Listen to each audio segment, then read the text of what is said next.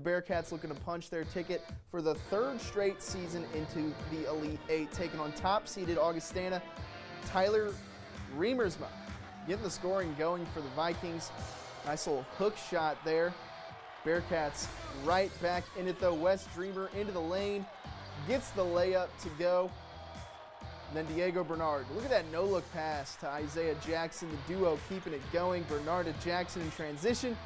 Bearcats have a 5-point edge, but the Vikings not going away. Adam Dykeman wide open for the two-handed jam. But the player of the year is heating up now. Trevor Hudgens burying the triple.